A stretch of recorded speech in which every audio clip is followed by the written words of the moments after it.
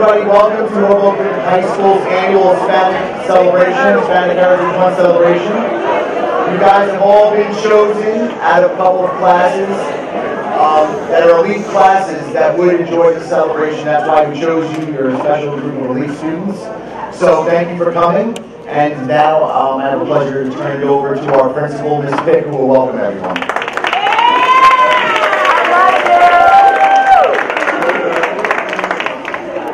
Good afternoon, everyone.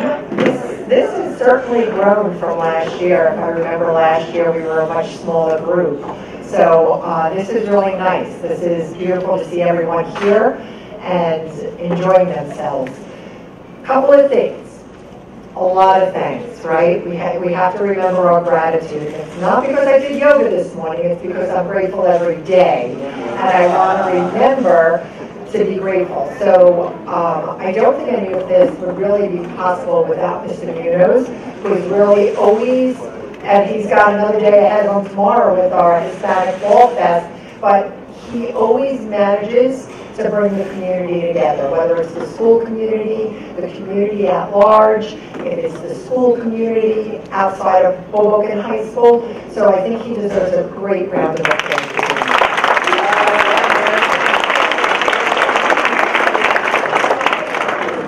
Of course, it always takes a village, right? So many thanks to Ms. Stella Rosa and Ms. Cruz.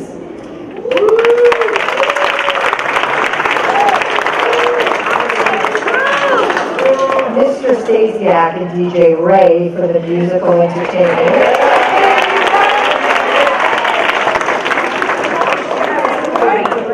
Mr. McCauley and his assistant, Mr. Quinones. And really Chef Nelson and her students for putting on.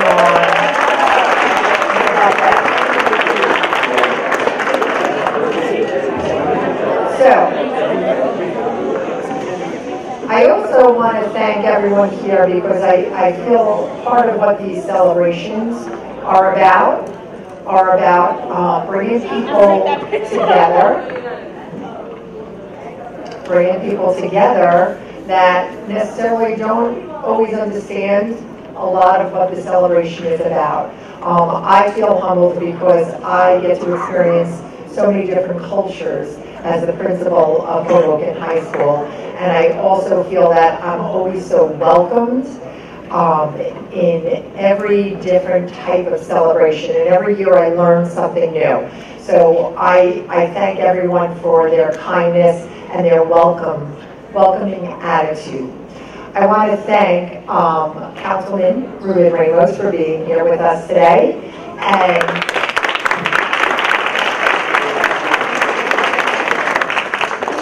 of course, our Assistant Superintendent, Mrs. Rodriguez Gomez.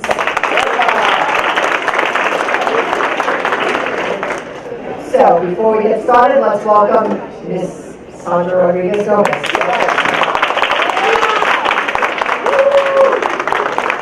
So, I'm really happy that I get to talk really, really quickly, and then you eat instead of the other way around, because then you'd be busy with that food that looks extremely delicious, and I don't want to stop that from happening. So very quickly, I want to say that I'm so honored to be joining all of you for your Hispanic Heritage Celebration. I've been in the district for 5 years, and I've always wanted to be a part of this day, and so I thank Principal Pietra and certainly Mr. Munoz for extending the invitation my way. So many of you know, and if you don't, the more I talk, the more that'll become clear. I am Latina. I am Puerto Rican.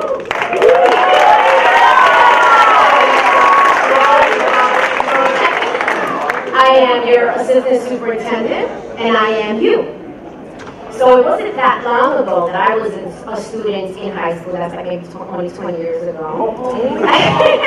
Just trying to figure out what university I would be applying to and really what I wanted to be when I grew up. Well, my answers were clear very early. I always wanted to be a teacher. Not just any teacher, right? But the best teacher to have ever walked the planet. That's the kind of ambition that was always a part of my being. I grew up in Newark, which is a community that is not that much different from yours. There were some constants in my life, and these have remained with me till today. I was raised by a father who taught me very early on how beautiful it was and is to be Puerto Rican. How we are a combination of European, African, and indigenous Taino blood. How we are a fusion of all of these groups, and how it is impossible to not like any one group because we are all of them. So to me, being Latina is a very powerful thing.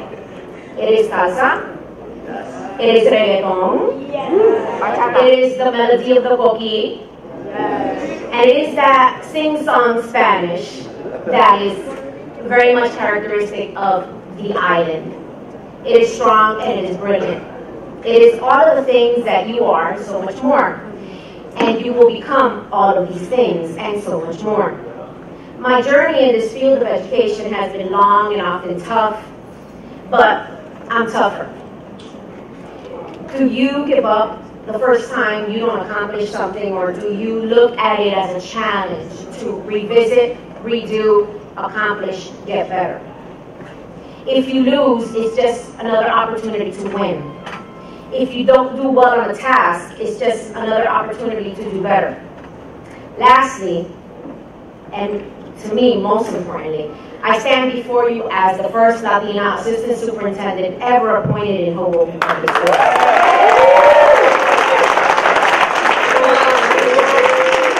The amount of pride that fills me with is immeasurable. Believe me that when I walk into a room, the Puerto Rican flag flies invisibly behind me.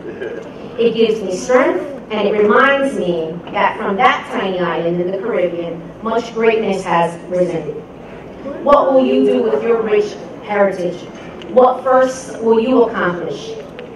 Know your history and reach for the future, but remember that it won't be easy, because nothing that's worth having is ever easy. And so I want to thank you for your attention, and I want you to be inspired to dig deep for your own greatness, and I appreciate the opportunity to come speak with you today. Good luck.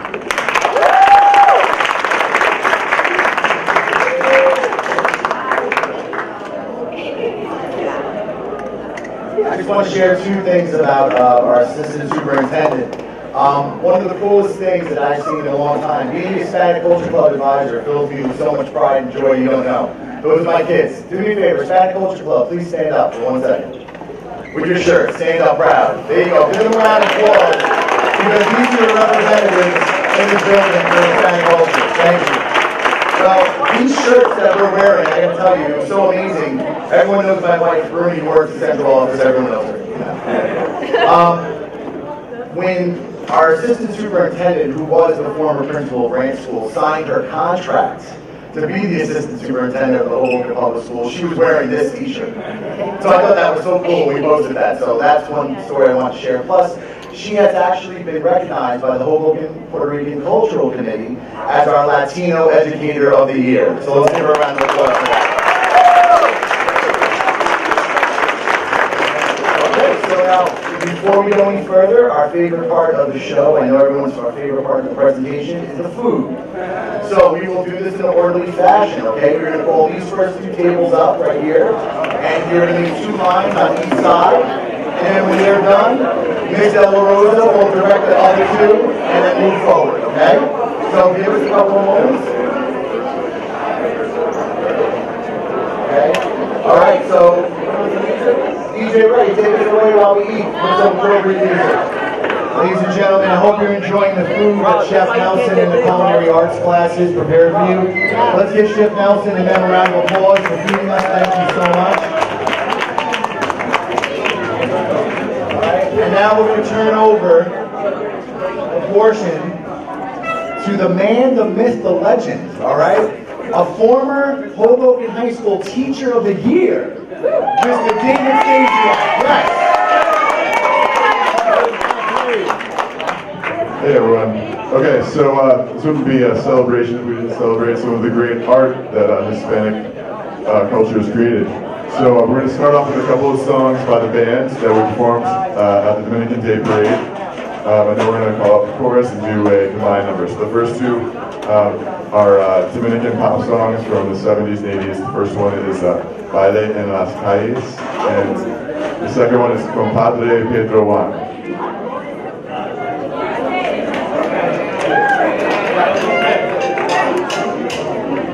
One little fun Mr. Stasiak fact, he is married to a Dominican, so he is officially one of us.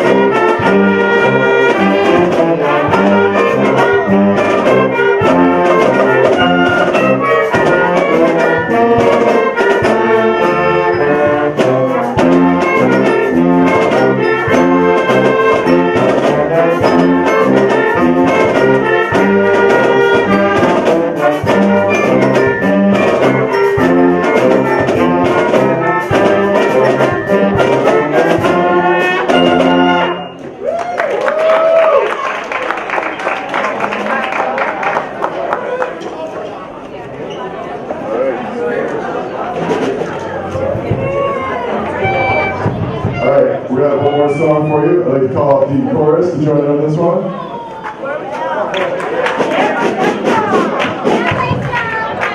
Alright, so the song we're going to perform is called Sway. It was originally written by Luis D'Amico back in the 50s, but it was performed by Dean Martin and most recently Michael Bublé. We're going to do our own Latin jazz rendition of this. 1, 2, 3.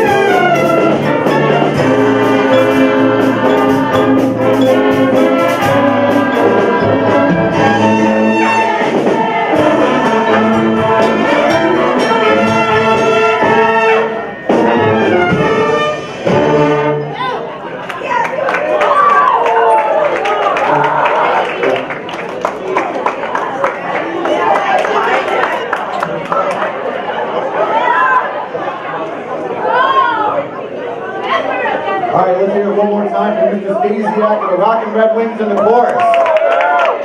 And now it is my pleasure to bring up my friend and a huge friend of the Hispanic community in Hoboken, Hoboken City Councilman Ruben Ramos.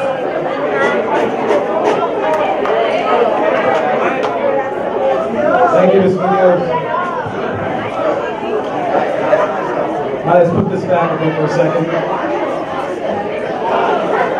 I won't take much of your time, ladies and gentlemen. As Mr. Munoz said, my name is Ruben Ramos. Born and raised in Hoboken. Currently serve as your Hoboken City Council President. It's an honor to serve you guys. But it's pretty funny, you guys are walking into the cafeteria. While I don't know many of you, I know a lot of your parents. You guys are definitely mini-me versions of who your parents are. And I was like, wow, this is that one's mom, that's that one's dad. Wow. So it's made a lot of sense and brought a lot of good memories back from when I used to play in the playgrounds here in Hoboken, Columbus Park. I didn't get to go to Hoboken High. I'm the only one of my family that didn't go to Hoboken High, actually. So and that's because I was good up in the baseball team here. So I went to Hudson Capital to play baseball over there. I didn't want to sit on the bench. But we lost to Hoboken High in the county finals like 2 years in a row. So, but I have to live with that. But ultimately, growing up in Hoboken, it's a lot different today than it was when I was younger. A lot larger Hispanic population in Hoboken when I was younger. A lot has changed over the years, and I understand my role in representing the Hispanic community throughout Hoboken, Hudson County, every single day, because I'm the only Hispanic elected official on the City Council in Hoboken. When I first got to City Council, there were 3 and 4 of us. So, as a direct reflection of Hoboken Hispanic population diminishing somewhat, and me providing representation every single day, day in and day out, every debate, every discussion, I have you guys in mind, your parents in mind, your grandparents are still Hoboken in mind, making sure that the Hispanic population of Hoboken still continues to thrive and survive in Hoboken as we go forward into the next decades. Right? 2 issues that I want to bring up that are pertinent, because you guys are probably the only generation where I can't say I know what it's like to be you guys. I know what it's like to grow up what you guys are growing up with. But I can't say that, because you guys are exposed to a lot more things that I wasn't as a 15, 16-year-old, 17-year-old in high school, with social media out there, with all these other things, electronics that are out there. When something happened, if my group of 10, 15 friends didn't know about it, maybe we knew about it like a week down the road. If something happens today, it's on Twitter, it's on Facebook, it's on Instagram, it's all these things that you guys have to deal with, that I didn't have to deal with. So this is the first time we're probably all going through things together, right? So we have to learn from each other and lean on each other's experiences from that. This experience is a blank slate for me. It's a blank slate for you guys. So that's something we're going through together. We have to be cognizant of that, because what you're putting out there on social media stays with you forever. So the things that I did as a 15-year-old, they didn't stay with me forever.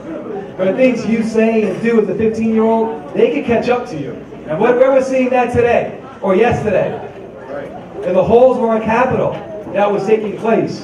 What someone did in high school, good, bad, or indifferent, it's coming back to play a role in his future. It comes back to play roles in all of our futures. So let's not forget how we behave, how we interact with one another, with respect, courtesy, and kindness. And that can take us a very, very long way. And 2 things about being Hispanic, or African American, or being a minority in the United States, that even though we always say diversity is our greatest strength, but no matter being a minority, there's always a reality check for all of us. For all of us being a minority. And I'll give you 2 reality checks that I've had in my life. 2 reality checks. One was in 1999, when I was diagnosed with cancer.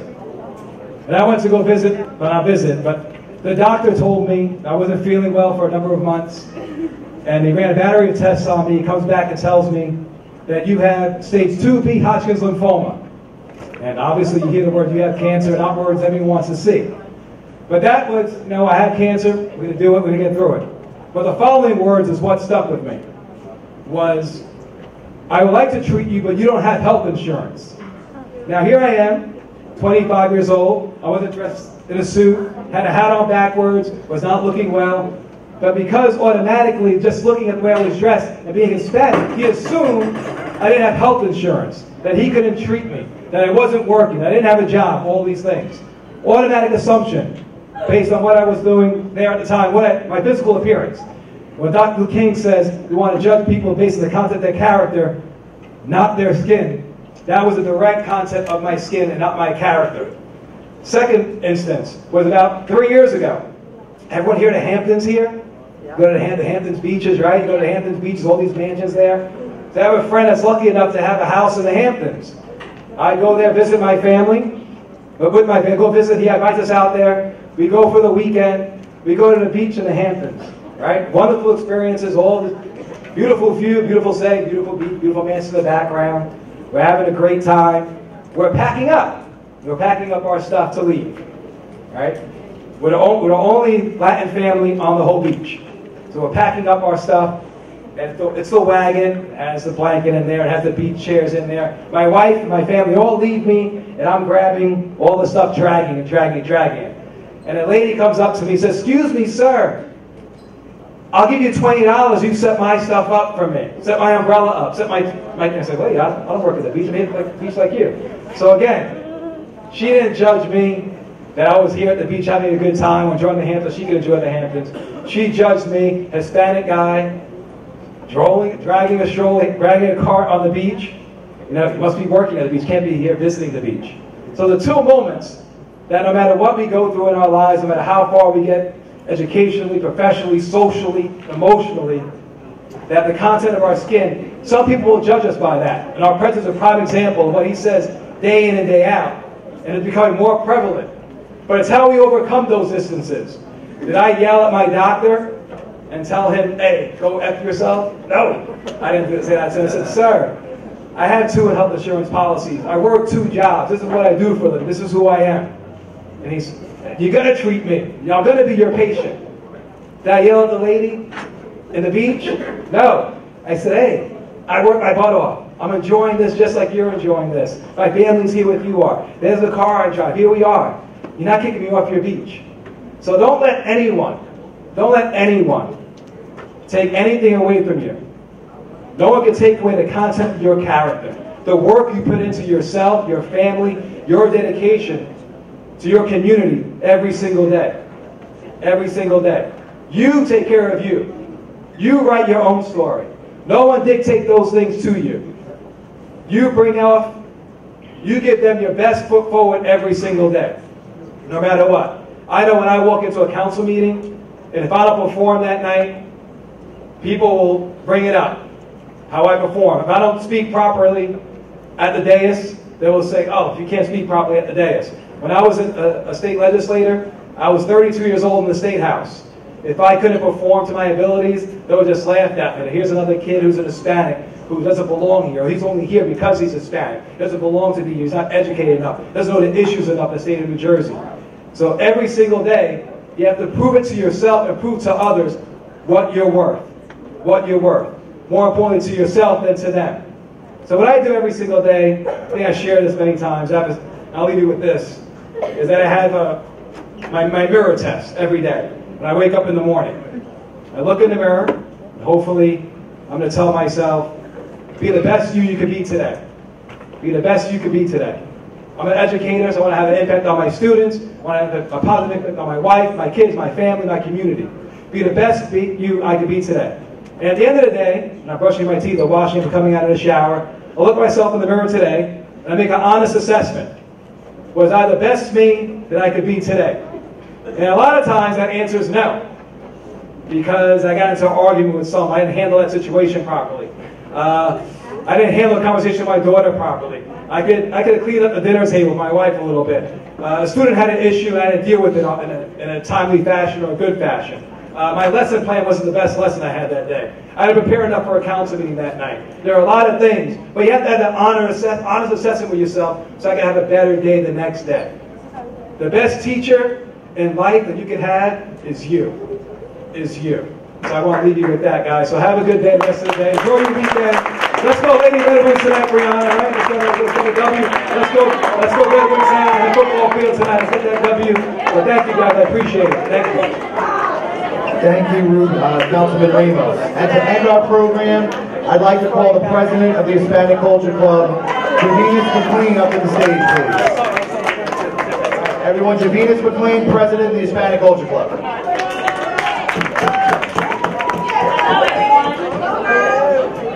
As the president of the Hispanic Culture Club, I would like to take this opportunity to thank everyone who came to celebrate this Hispanic Heritage Month with us. We are excited to share with you the importance of Hispanic heritage and diversity in our school community. The Hispanic Culture Club plays a big role in our school. We are one big happy family. I believe that our club is important because it helps us gain knowledge about the impact that Hispanics have made in our community. We also enjoy fun activities that help bring us all together.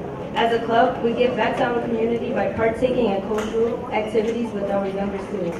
As role models, we go to different schools in our community to work with the children, and we truly enjoy it. I personally believe that learning about culture should begin at a younger age.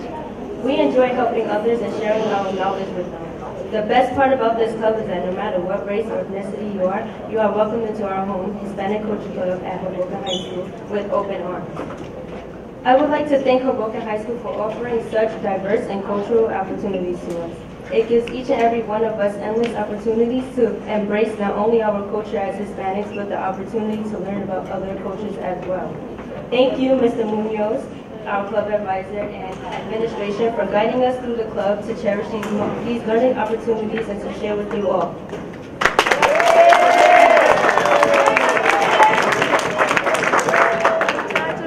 Thank you, Javinas. And everyone, thank you for coming to our celebration. I just want to thank a couple of people before everyone leaves. You know, we couldn't do anything in this building if we weren't supported. And Miss Pick and Miss Gullo are our biggest fans and advocates, so thank you very much for allowing us to do these things. Central Office, Dr. Johnson, and of course Assistant Superintendent Sandra Rodriguez Gomez, that is a mouthful. And I want to thank Miss De La Rosa, Miss Cruz, Miss Kobolars. They were our enforcers today. Thank you to the language arts teachers. Thank you, Mr. McCauley, for the entertainment, and of course Chef Nelson for the wonderful food, and Mr. McCauley for recording. Thank you very much, and we will see you guys next year.